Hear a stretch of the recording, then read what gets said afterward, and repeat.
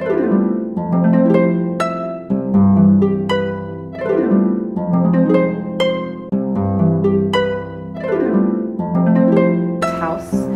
I have the job of introducing our speaker today.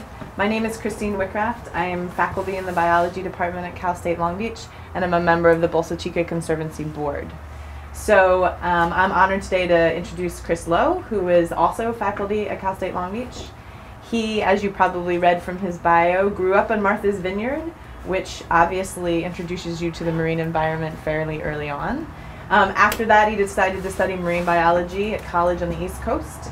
He came to Cal State Long Beach to do his master's with Don Nelson, who ran a shark lab there. He then graduated with his master's and went to the University of Hawaii. Must be an island thing you have going on. Where he again studied sharks, behavior, movement, and then he returned to Cal State Long Beach to take a faculty position. And he's been there since, running a lab that focuses on fish behavior, shark behavior, feeding, estuarine ecology, varied topics. His lab produces a lot of master students that go on to Ph.D. work and to be agency folks in the community. And so it's, with no further ado, that I'll introduce Chris to tell you about his research and his connection to Bolsa Chica. Thank you. Thank you. It's nice that you invited me. It's a pleasure to be here.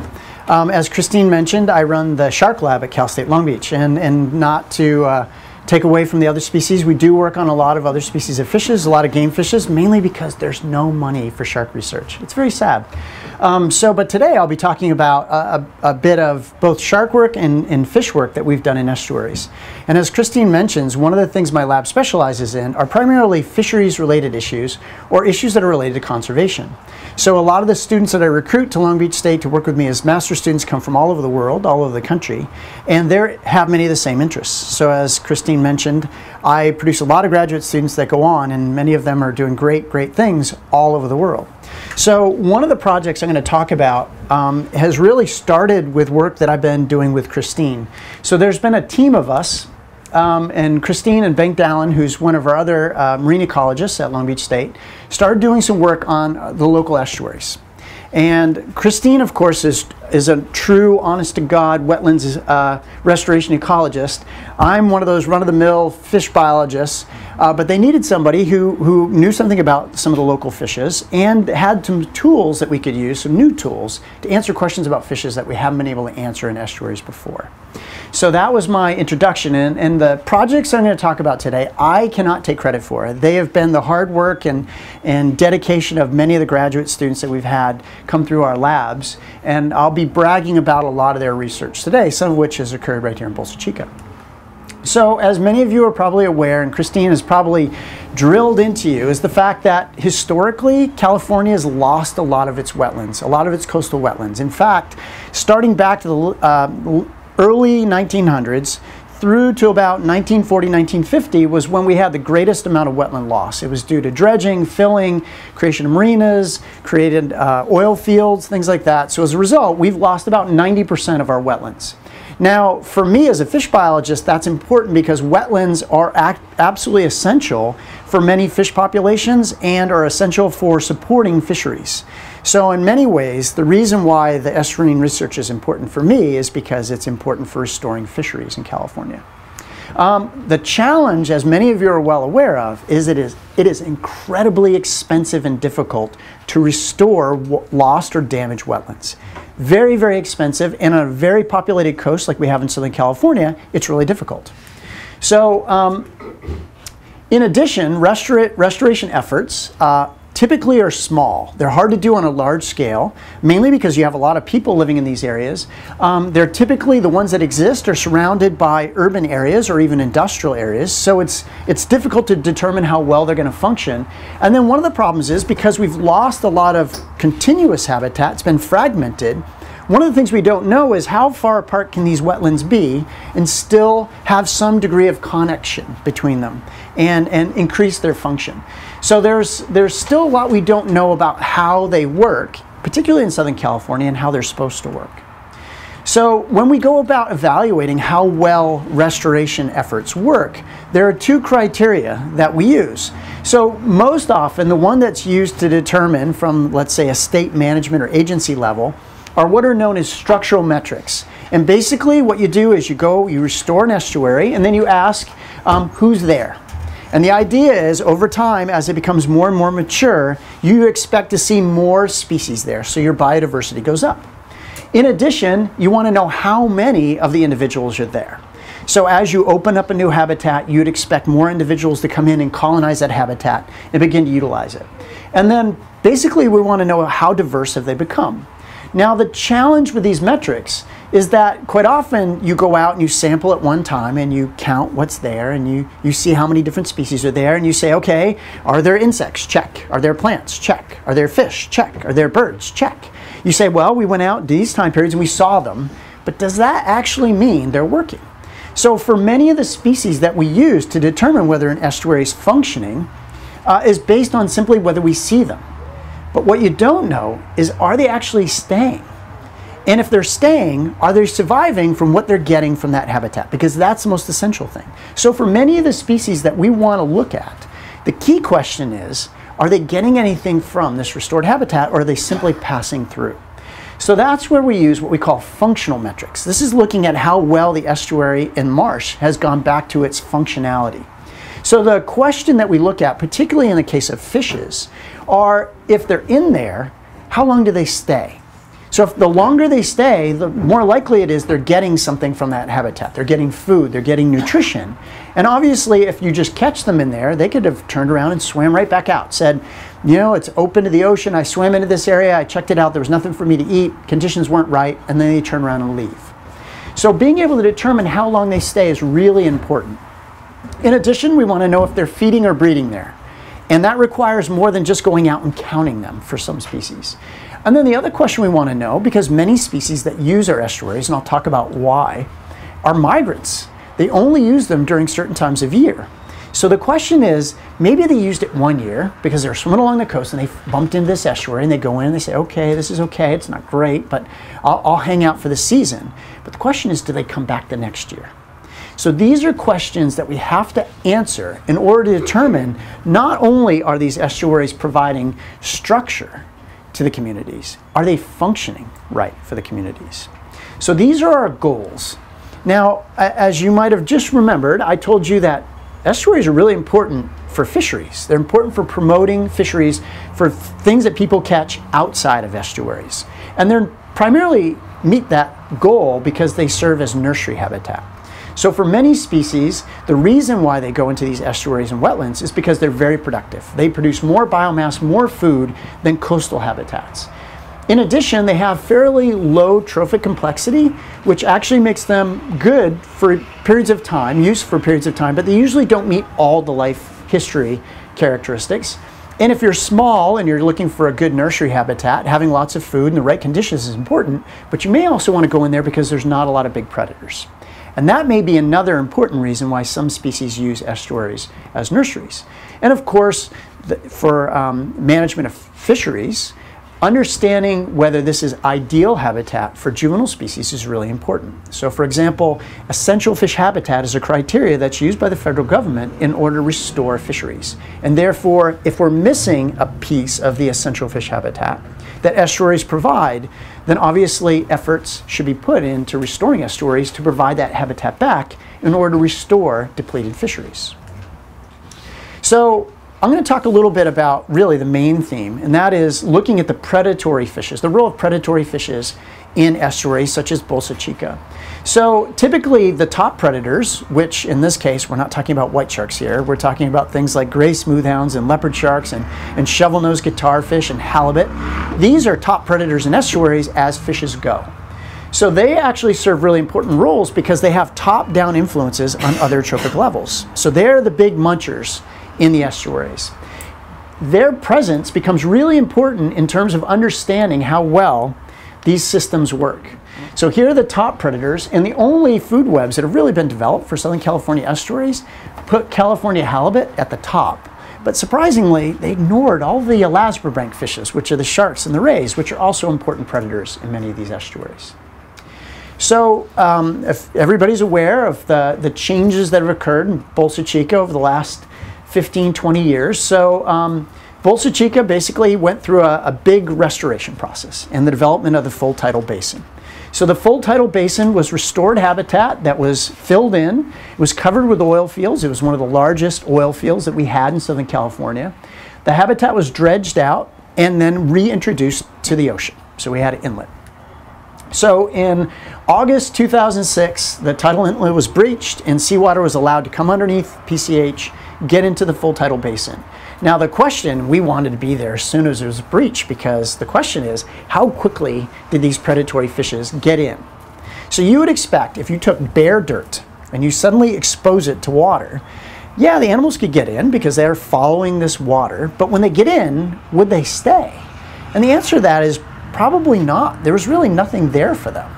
So it takes a while for the communities to develop, for the marsh to develop, then for the invertebrates to begin to grow in the sediments, and for their numbers to get high enough so that when these predators come in, there's actually something for them to eat.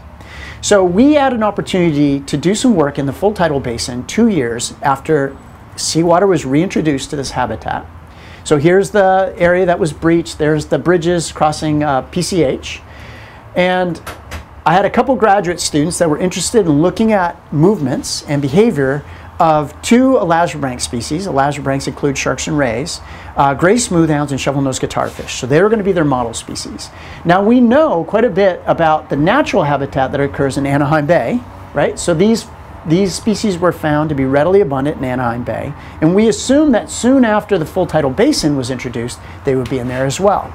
Now the old part of Bolsa Chica requires that animals come in through Anaheim Bay, go through Huntington Harbor, go through all those channels in order to get into the old part of Bolsa Chica. But there are a series of tide gates and a series of blocks that may inhibit the movements of many of these animals into these areas. Whereas the full tidal basin has a nice ocean creek that allows animals to move readily from the ocean directly into the full tidal basin. So the two species they were focusing on were gray smoothhounds and shovel-nosed guitarfish. Now both of these species are known to be marine migrants. In other words, they move along our coastline throughout the year, but during summer months they are believed to move in closer to shore or move into estuarine habitats. They're both benthic foragers, which means they're feeding on things that live primarily in the sand or mud or on top of the sand and mud, and occasionally will feed on fishes just above. So these two predators have different behaviors, movement behaviors, but they feed on similar trophic levels and feed in similar ways. So the first thing we did in 2008, this is 2 years after the levee had been breached, my students went in and they characterized the habitat found in Bolsa Chica. So what they did was they went out and they took sediment core samples, random locations throughout, and they developed a habitat map. So the first thing you'll notice is that a bulk of the habitat here is primarily mud in the deepest parts. And then we have mud flats on the sides so that during low tide, these areas are fully exposed. They're completely exposed to air. And then during high tides, they become inundated.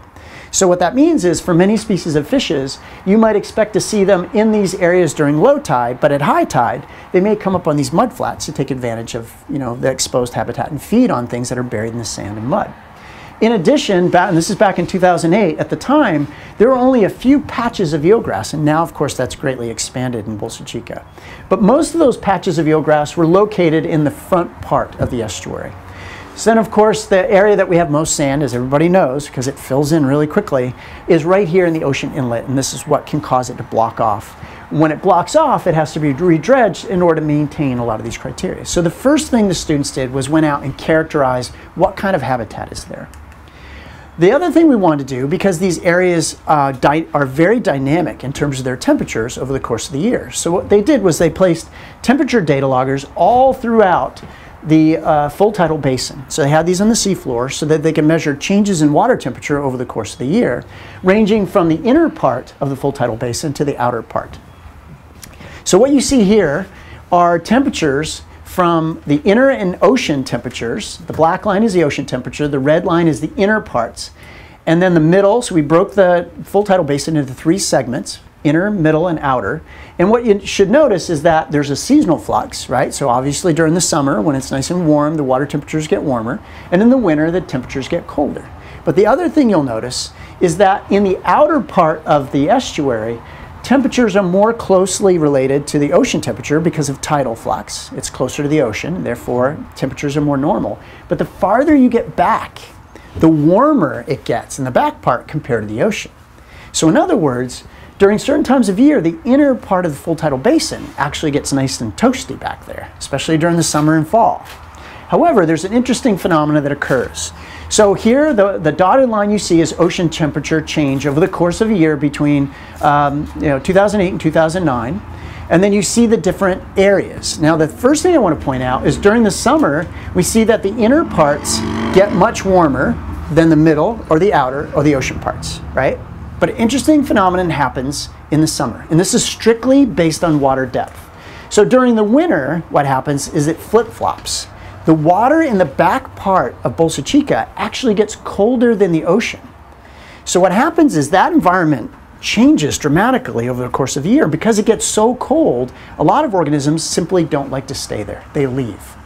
So temperature becomes a big driver in migration patterns of many species of fish.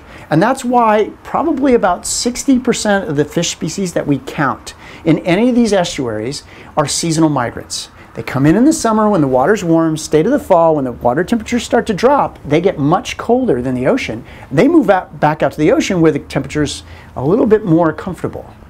But during the winter, they get seriously cold. So you get this complete reversal in conditions.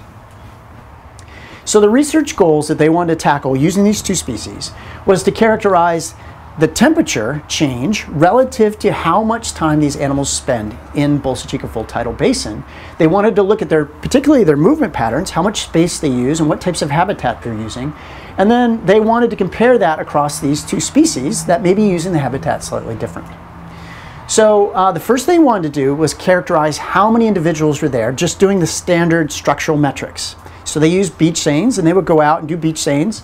All the little circles you see are locations where beach seines were conducted, and they conducted them all three zones, the inner, the middle, and the outer. So beach seines were conducted 3 zones per month at low tide, all within 3 days of each other, and they did this every month for a year.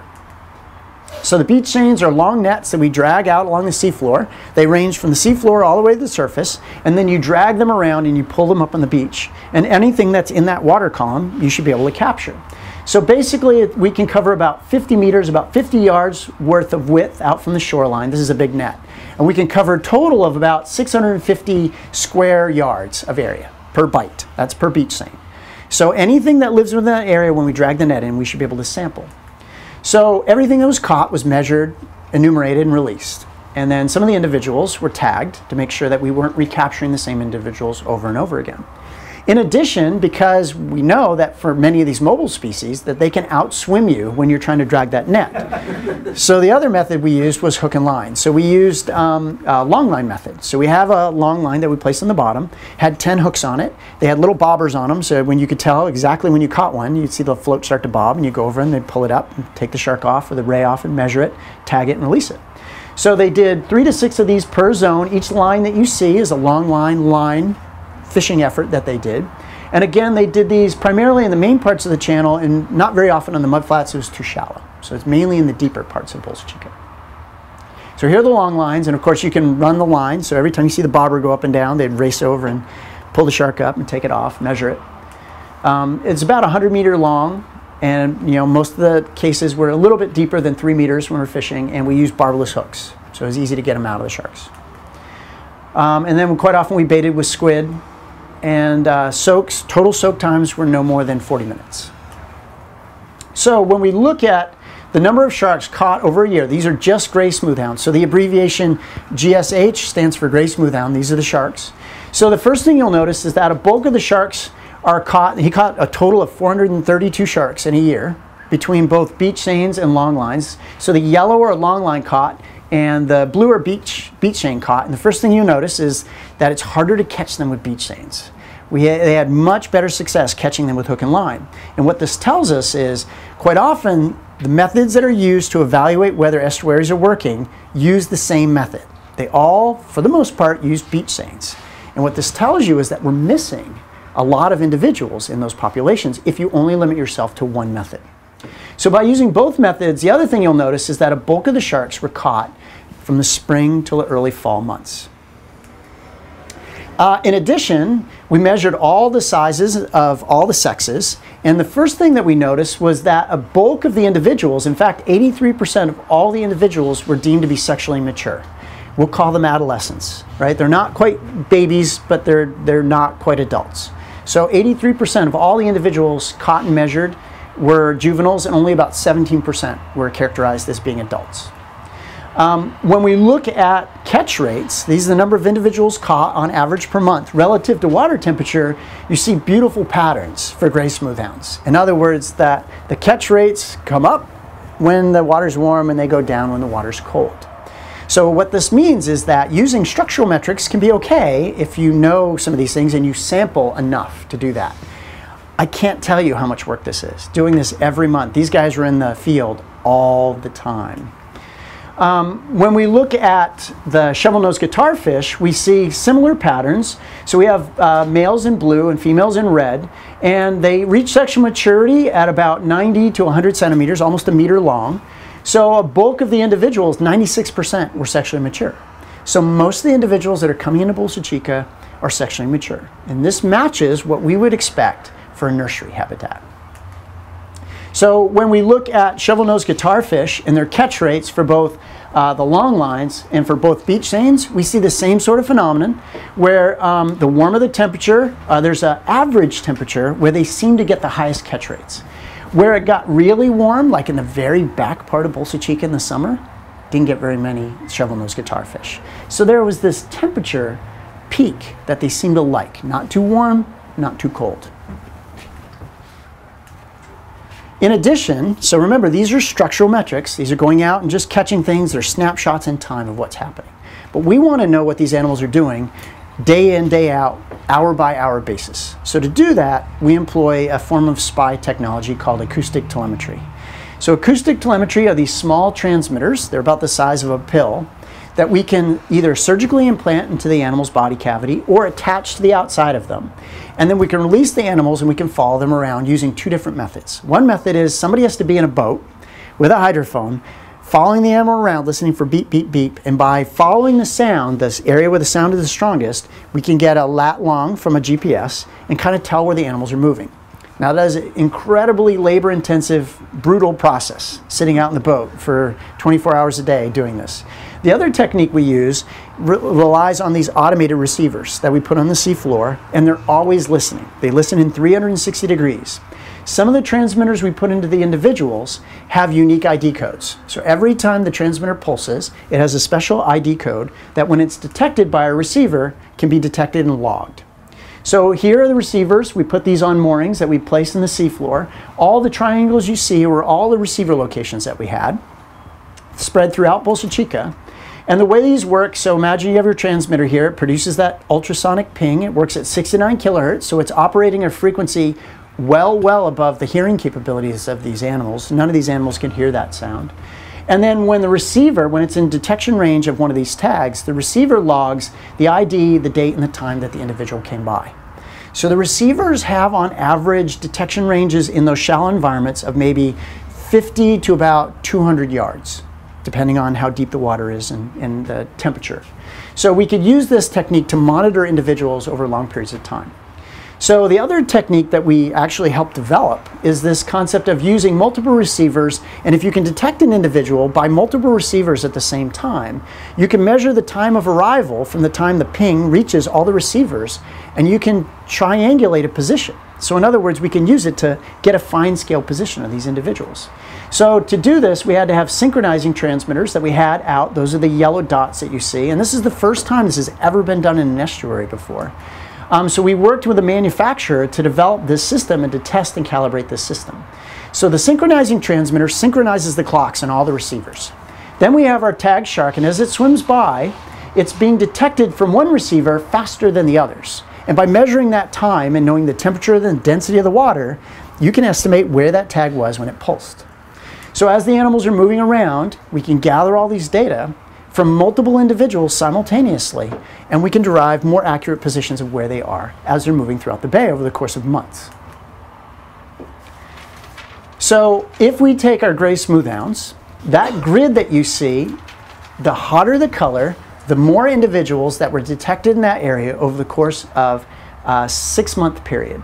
So what you see is the very middle part of Bolsa Chica full tidal basin seemed to be, no pun intended, the hot spot for gray smoothhounds. That's where a majority of the individuals, 20 to 21 of the individuals of the 22 tagged, were detected most frequently. And you'll notice the blue areas up on the flats, few detections, but for the most part, they're spending most of their time in the deepest parts of the full tidal basin. And remember, that habitat is primarily mud. For the shovel-nosed guitarfish, we're seeing a very similar phenomenon. They're using primarily the middle part of the channel, the part that's primarily mud. And once again, we're getting a hot spot primarily in the middle part of Bolsa Chica. So on average, individuals we're using for the gray smoothhounds use about 5% of the full tidal basin habitat on a per daily basis. Whereas the shovel-nosed guitarfish, believe it or not, as lazy as they may appear, they're using about 12% on average. So these individuals are using parts of it over a course of time, but those seem to be their favorite spots. We're able to monitor individuals for a range of 6 to 153 days. So for gray smoothhounds, we had some individuals that remained constantly within the estuary for 153 days. For shovel-nosed guitarfish, they ranged average of 15 to 172 days of time spent without leaving in the estuary. So what this tells us is there's no way they can be in there for that period of time and not be feeding in there. So this means that they're in there and they're eating something in there.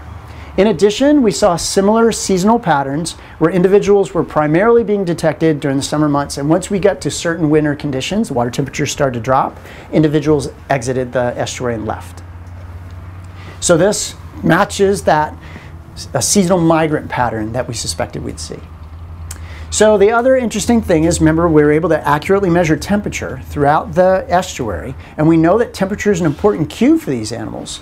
So the interesting thing is that we find that gray smoothhounds are basically coming in and using temperatures within Bolsa Chica between about 18 degrees and 22 degrees Celsius. That's really our temperatures that start around June and go through to about September.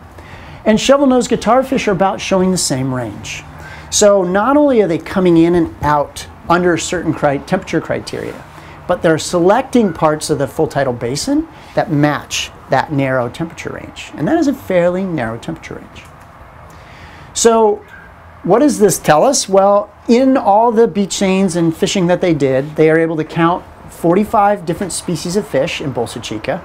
In a 1-year period, 45 species is pretty good for a place that's only been open to the ocean for 2 years. In addition, the behavior that we're seeing from these individuals that they are able to track shows that they're using it. They're actually deriving nutrition from this habitat, and it's functioning like a nursery because they're coming in there probably because conditions are warmer and there's more food. So individuals remain in the full tidal basin anywhere from, on average, 3 to 4 weeks. Most exhibited a fairly high degree of site fidelity. In other words, we didn't have individuals that come in, would leave, come back in, leave again. Once we tagged them, they stayed in. And once they left, they were typically gone for the season. And they tended to use the middle part of the full tidal basin the most. So this suggests that there's no way they can be in there and not eating. So they're eating, they're feeding while they're in there, and there has to be a food base for them to support them. And of course, this is the piece that's always missing from the monitoring that's required by state and federal agencies, is this tool that we're using. And this tool that we're using can really be a unique tool in answering a question that you have to know if you want to understand how these things are evolving over time. So another project that kind of led to this is so we've been working also in Huntington Beach Wetlands, which is just down the road, about 5 or 6 miles down the beach. And that wetland has undergone a series of restorations, a staged series of restorations over the last few years as well. So using many of the same tools, we've been going in and tagging in and tracking individuals of different predatory fish species there as well. But we had one really interesting question we wanted to address. One is, if individuals are using these two habitats, can they move between them? How connected are these estuaries? They're 10 miles apart. So, and they're very different. So remember, one is a full tidal basin. Bolsa Chica full tidal basin is a full tidal basin. It has very different habitat characteristics than Huntington Beach Wetlands, which is really tidal creek driven. So Huntington Beach Wetlands is located about 10 kilometers down as the fish would swim, right, down the beach. Full tidal basin, once again, is a full tidal basin. So they're very different habitats. So this is the fully submerged part of Huntington Beach Wetlands. And of course, this is the fully submerged part of Bolsa Chica full tidal basin. So as a result, they have very different habitat characteristics. And what we might expect are these fish maybe behaving differently, using different amounts of space, spending different amounts of time in these different restored estuaries. And in addition, they're at different stages of succession since their restoration. So Bolsa Chica full tidal basin is about 1.4 square kilometers, and this 31 has gone up to 45 species observed. Huntington Beach Wetlands, we've observed, I think, 32 species so far, so these numbers will be upgraded. But as you can see, it's much smaller than Bolsa Chica in terms of its full tidal inundation type habitat that's available for fish. And of course, it's gone through multiple stages of restoration where Bolsa Chica full tidal basin was all one fell swoop. So we wanted to look at a variety of different predatory species of fishes that exhibit different behavioral patterns and make predictions on what we'd expect to see in terms of their connectivity, their ability to move between different estuaries. So one group of predators we selected are ambush predators, and these include California halibut and the spotted bay bass, both of which are known to use estuary habitat. So they're both lie in wait. They typically wait for things to come to them, and then they'll ambush those things from the bottom. They make quick strikes at prey. Quite often, you'll typically find them in places where you get a lot of tidal movement, and we believe that's because tides are delivering food to them. So basically, they hunker down in a good spot and hope that the tide will bring them plenty of food. And as a result, you'd expect them to move less. However, if we compare those with roving predators, these are ones that are out roving around looking for things to eat. These include the gray smoothhound, the shovel-nosed guitarfish, and the leopard shark. So they're constantly moving around, foraging, looking for things either buried in the sediment or on top of the sediment. As a result of this behavior, we'd expect them to move far more, and we'd expect if any species could move back and forth between these estuaries, it would be the roving foragers. So our questions were, are these two estuaries connected? In other words, do we see movement of these fish between the two? And then the other question is, do they select one type of estuary over another, or is it restoration that matters? So in order to do this, so this is a really tough project, because you can go tag a lot of fish at each one and keep fishing and fishing and fishing and fishing, hoping to catch individuals that were tagged at the other one at the estuary that you had tagged and released them at. We decided to cheat. So what we did was we went in, we fished in each one, we tagged each fish with acoustic transmitters. We had listening stations at the mouth of the full tidal basin and at the mouth entrance of the Huntington Beach Wetlands. Then what we did was we put the fish in a cooler. We caught them in Bolsa Chica. We put them in a cooler. We drove them down PCH, and we released them in Huntington Beach Wetlands. And then we took fish from Huntington Beach Wetlands. We put them in a cooler. We drove them down PCH, and we released them in Bolsa Chica. And the question was, if there's connectivity between these, then, and they have any affinity for the estuary they were caught, they should readily go back. So by using our acoustic listening stations like Easy Pass on the freeway, we could tell if individuals taken from one estuary would swim out of that estuary and come to the next. So the goal was to do this for all 5 species and monitor that sort of movement over the period of a couple years. So the first step, of course, students had to go out and they had to catch the fish. So we used a variety of different methods, beach seines, hook and line. And of course, this is an army of undergrads. Many of you have probably seen them tromping around out there up to their necks in water. And then once the fish are caught, they're sorted. Everything we catch is measured, even the ones that we're trying to target and put transmitters in. And then, of course, everything else is released. And here's a leopard shark being measured. So we're using the same technology. We're using acoustic transmitters and acoustic receivers that we place on the seafloor. And remember, every single ID, every transmitter has a unique ID code. So these are just some examples. So we set up what we call gates. So remember the previous study we did in Bolsa Chica, we had the entire estuary covered with receivers. There was nowhere fish could hide where we couldn't detect them.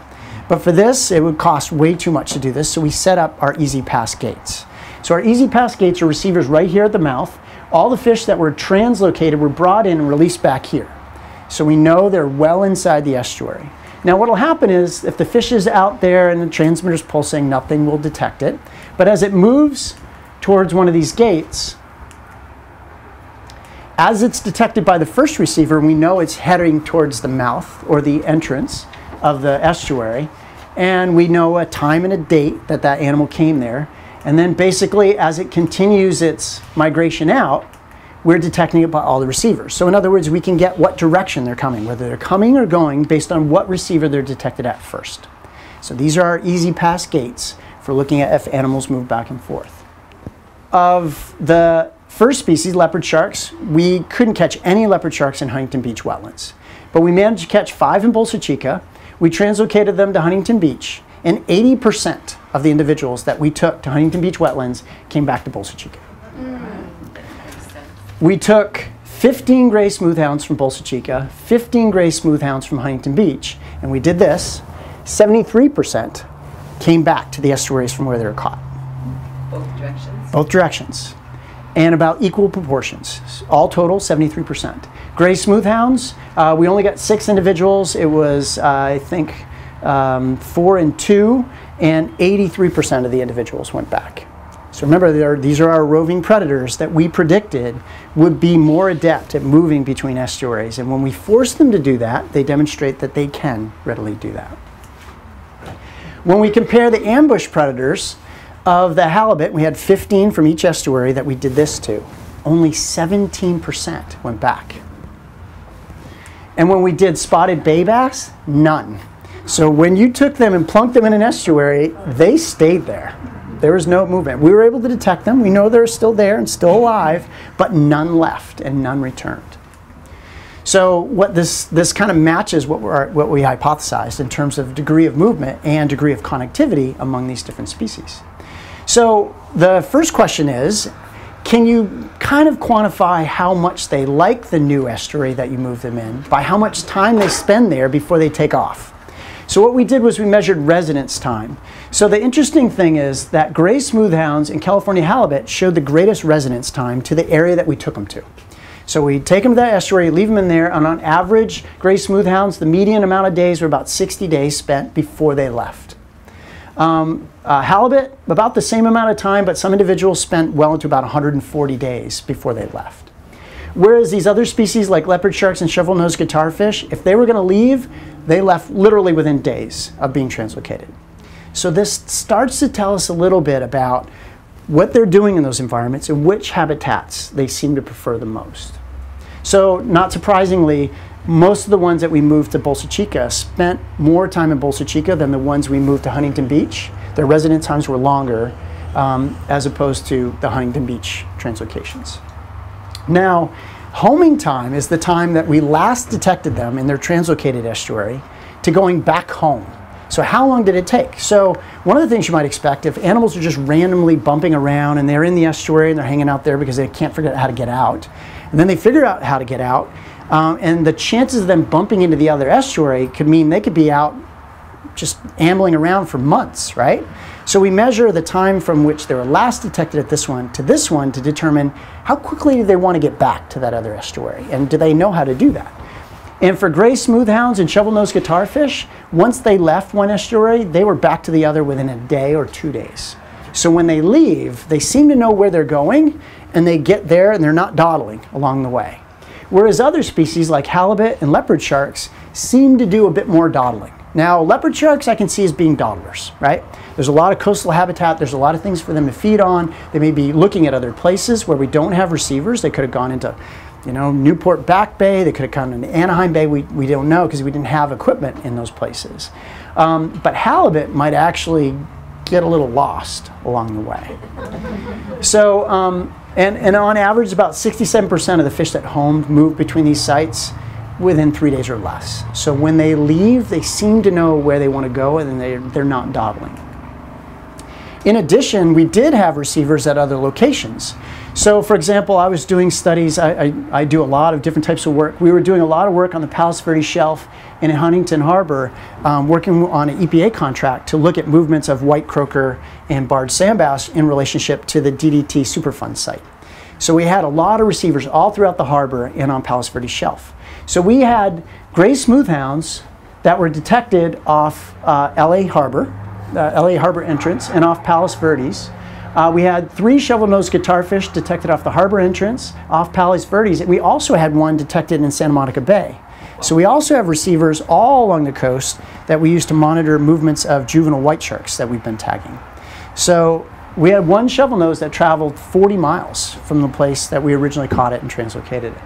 And we've had one halibut that was detected or recaptured in Anaheim Bay by a fisherman. So what we do know is that 10 miles is not really that far for many of these species to travel. They can travel much, much greater distances. Nope. So what we concluded from this study was that the closer, obviously, these estuaries are to each other, the more connected they'll be for more species. For roving predators, like many of these roving elasmobranchs that are foraging on the bottom, these distances don't seem to be great at all. In fact, they're probably hopping their way along the coast and able to relocate or find these estuaries, go in those estuaries, and spend their summers in these places. And I didn't show the data, but a high proportion of the individuals that were moving between estuaries, we found a return to the estuaries the following year. However, they didn't always come back to the estuary that we first caught them at. Sometimes they would go back to the other one. But regardless, I think it was 48% of the ones that were detected the first year were redetected coming back to an estuary the second year. So they show fidelity to these areas year after year. So these restored estuaries, the part we still don't understand is whether the rate at which individuals are moving from one estuary to the next has to do with the restoration state. In other words, how mature is the community and how much is it meeting their needs versus conditions. You know, are the conditions right there and there's food there? So these are questions we still haven't quite answered yet. But what it does show is that by having these restorations, as small as they may be, scattered along the coast, are going to enable us to rebuild many of our fish stocks because they're connected. It's providing increased nursery habitat that is interconnected that will hopefully help to start rebuild our fisheries. So we've scrounged funding from a lot of different places. A lot of the funding has come from NOAA for these projects. The telemetry, I didn't talk about how expensive it is. Each transmitter is about $350 a piece. And we've put out, I don't know, about 80. So it gets really expensive. The receivers are about $2,000 a piece. And not to mention all the hard work that the students put in to do this. So a lot of the big funding came from NOAA, MSRP. We got some help from Fish and Game. Obviously, we had to get access to the reserves. And then Huntington Beach Wetlands, and I think Bolsa Chica Friends gave my students some funds to help them when they were doing the Bolsa Chica project. And they get grants from various sources. So there have been interesting projects. We want to continue them, and our goal is to answer more detailed questions. So, but this is what we've accomplished so far. So I'll gladly answer any questions. Thank you.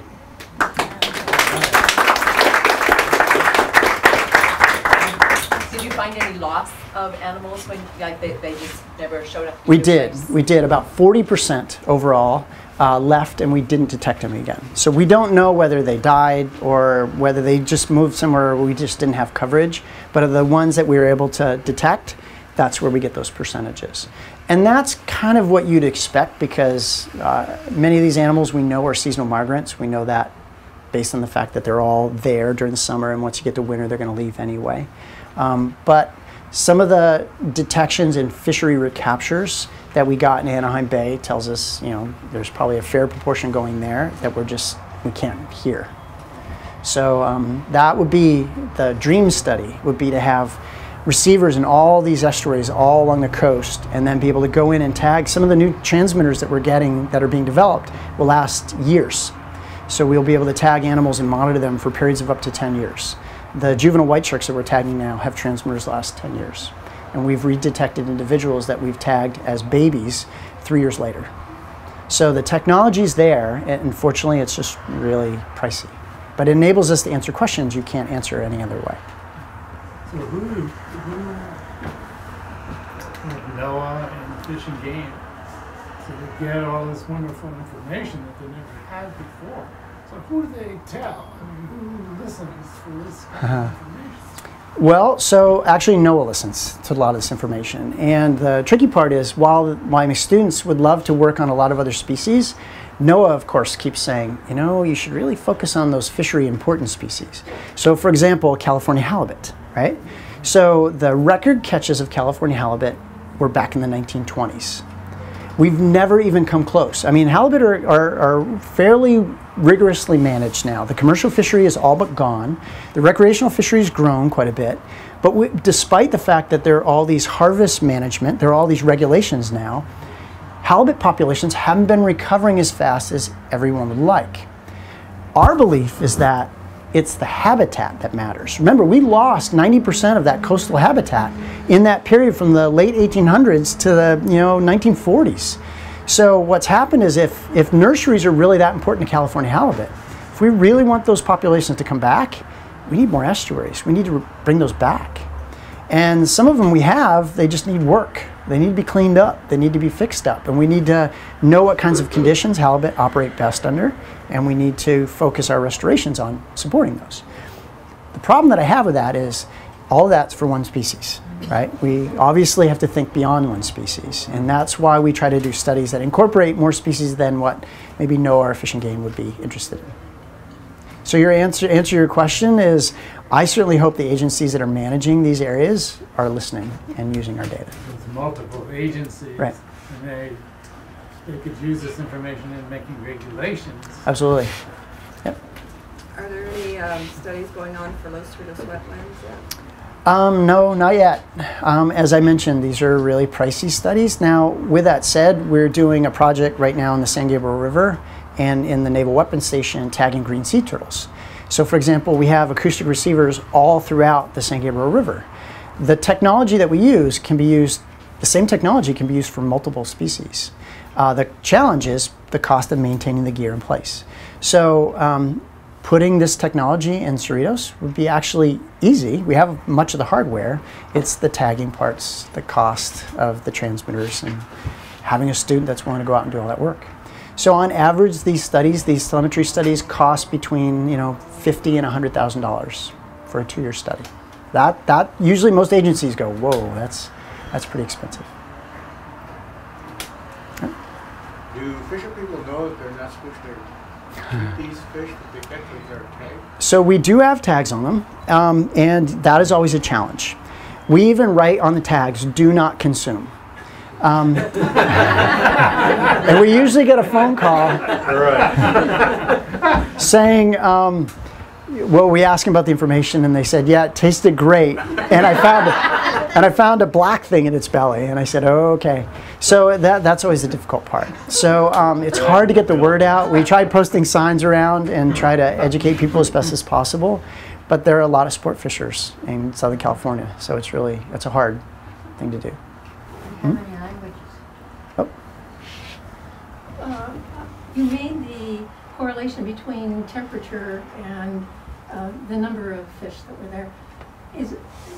It had nothing at all to do with salinity or other factors like that? So, at least during the time period we were doing this, salinity really didn't change that much, and this is the difference between our estuaries and estuaries in other parts, right? So most estuaries are defined as an interface between the ocean and the wetland where you have freshwater influx. In Southern California, freshwater influx may be okay during the winter, and during the summer it is non-existent. In other words, things actually may get more saline in the estuary than the ocean. We didn't see anything that correlated. We did take salinity measurements, but we didn't see any big changes in salinity. There are a couple other things that we think are influential, and we just didn't have the resources to do it, and that's the amount of prey. So going out and doing all the cores and counting all the things in the sediments, which Dr. Whitcraft's lab does, is a huge amount of work. And then creating those maps that we can lay over the places where our animals are going and asking, are they spending their time in the places where there's most food? That's another $100,000 study. So what would be great is to be able to pull all these pieces together simultaneously. Then we could really start to get at what's going on. The food web is really critical. Now with the new stormwater runoff requirements, are you checking what the difference is in the receiving waters where the fish populate or against older data on the water quality? So the improvements to the food web? So that part, so the question is, with the new stormwater regulations, are we seeing differences in terms of fish abundance and fish populations? We haven't really looked, and that's probably something we should probably go back and take a look at. right now, the monitoring that we're doing has been scaled way back. So remember, I was telling you students were in every month doing these things. That was a huge amount of work. For the remaining monitoring projects that we're doing, we may only sample quarterly. So the tricky part is in order to characterize the things you're talking about would require probably sampling every single month. The regional board may have some money to help you with that. That'd be great. Has Audubon provided any information to correlate bird population with your data? You know, we haven't looked at that, and that would be interesting. That would be interesting to see. Right now, it looks like if you look at the full tidal basin and where there's mudflats, there are probably cases where we have had fish go up in the mudflats, but the birds seem to dominate the mudflats. And then when the tide goes out, the fish seem to be, at least these predatory fish, are using the deeper parts of the channels. So there seems to be some partitioning going on. As the communities continue to develop and the birds are contributing to that, we expect more and more fish may start coming up and feeding on those flats than what we saw in 2008, 2009. So it'd be really interesting to go back, to a couple more years from now and ask, has that pattern changed? But that's a really interesting question, and we haven't really started combining different data sets yet. Yeah, Audubon's got a lot of data right. on populations every year of different species. And you could single out brown pelicans right. or whatever. Yeah. Predatory fish, predatory birds, right, and see whether their population is increasing along with your population. Right. It would be interesting because, of course, the predominant, if we were to show you the fish community data, the most abundant species, of course, the schooling species. So the silver sides, of course, all the top smelts. We'll get slough anchovies in there, and these are the things that the pelicans are primarily targeting. So those are the most abundant species, and their population, their numbers or abundances change from year to year. So it's hard to get a bead on what's going on. And of course, when the channels fill and the tide is muted, more muted tide, we haven't been able to tease out how much of that affects the fish community in that particular year. So if it's a dredged year as opposed to a pre-dredged year, there are probably community changes that we just haven't been able to capture yet. Does your data say anything about the full tidal basin's bottom configuration? Should it have been made deeper, shallower? I mean, does it point to a recommendation as if you did it again, you would do it differently? Or? So, well, I think the main part of the basin, the inner and middle parts, at least over the years that we were in there, we didn't see any substantial filling. Where obviously the problem is are near the inlets, and the same is true. So this is true for Bolsa Chica full tidal basin because the sand starts to back up and pile up, primarily being carried in by the ocean. Huntington Beach Wetlands has the same problem, and it all depends on whether we have a really wet year. Because if we get a lot of rain, it comes through those flood control channels, it blasts out the channel. But usually what we get, if we get not a lot of rain and we get a lot of big south swells, the channels close out. So it's believed that historically, this is probably the natural progression of estuaries in Southern California. It's hard to tell how much, if we were to do restorations again, what's the best way to do it. Now, if that's the natural progression of estuaries, then worrying about dredging all the time may be one of those things that you have to do if you want to try to maintain high biodiversity at a high constant level. However, if naturally they were used to being closed off and then blast open and closed off, then you would expect these communities to be able to rebound really quickly. And I think that's kind of what we're seeing so far. So I think the answer to your question is the topography is going to depend on who you really want to make that estuary for. And I think we're starting to get a better idea from a fish standpoint anyway, what conditions work best for what species. And of course, the answer to that question is maybe the best thing to do is have a little of everything.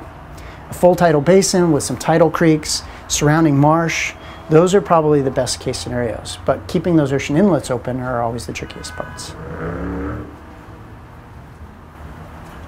Do you get the freedom to publish your data as you see it?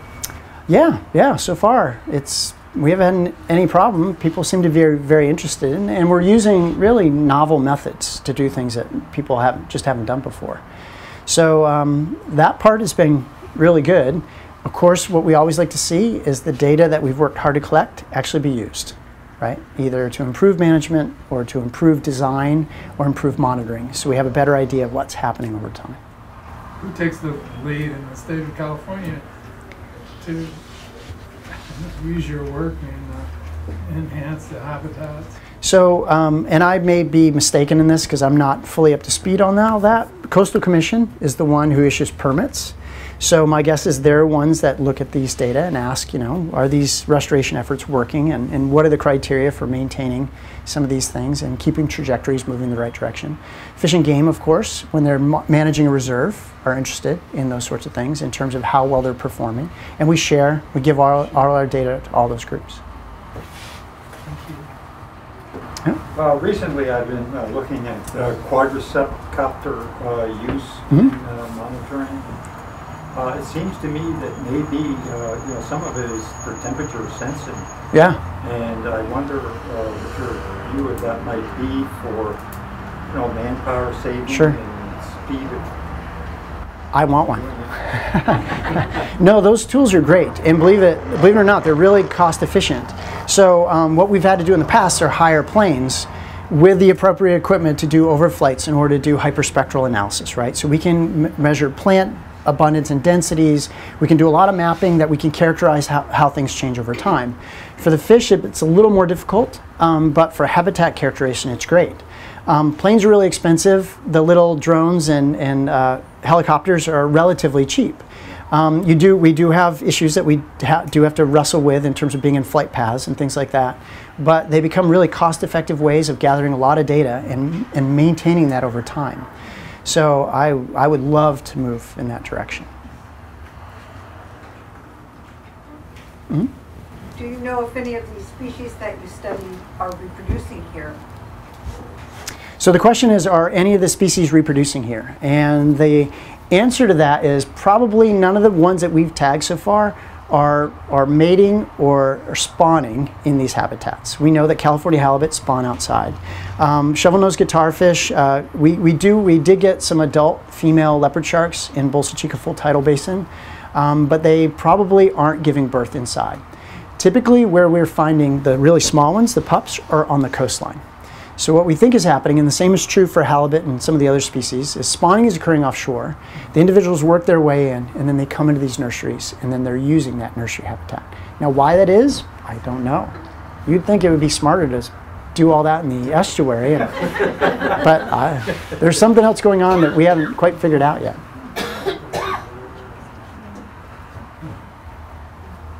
Great, well thank you.